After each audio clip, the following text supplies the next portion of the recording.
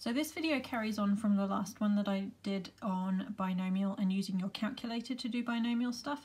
So this one is the next level up of questions, which is using the inverse binomial, working backwards. We know the probability, we're working out the value of x. I'm sticking with the same situation of drawing pins, landing point up 5/8 of the time, and I'm dropping 10 of them. So it's following this binomial distribution here. 10 trials, probability of success is 5/8. So for which value of x could we say that the probability that x is less than or equal to that number is 0.553? So hop on over to your graphics calculator.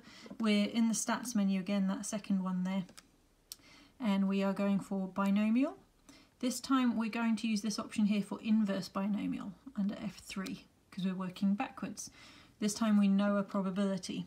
This is like the inverse ones of normal, if you've worked through those ones already. There's another video on that if you need it. Okay, so the area we're looking at is this 0.553. So that's the probability that we're asked for in the question. If the probability is this, what was x to work it out? Number of trials in our thing is 10, and the probability of success is 5/8. Pop all of those in and press execute. And this tells us that that x value there was a 6.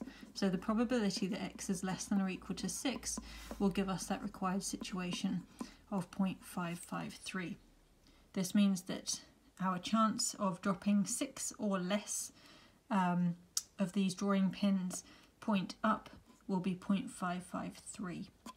Now, one thing to note, very importantly, this inverse always works with a less than or equal to.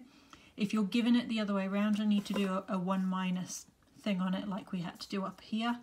So just bear in mind that this inverse that the calculator does will always go to less than or equal that number of x.